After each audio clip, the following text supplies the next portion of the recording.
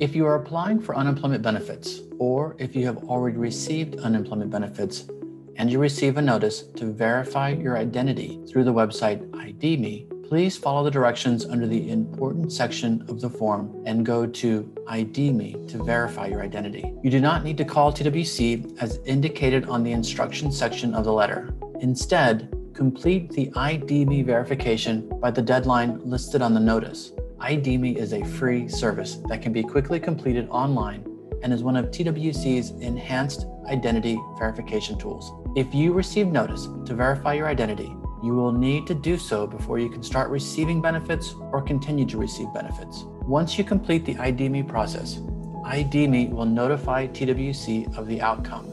You do not need to call TWC to report you completed it.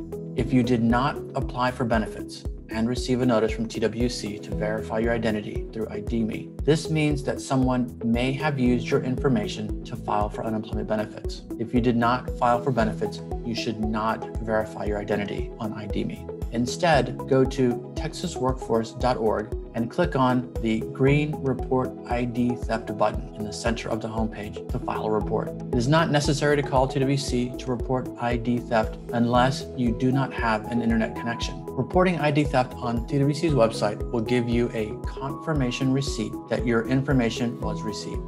TWC will only reach out to you if we need additional information. For more details on how to report ID theft, go to texasworkforce.org.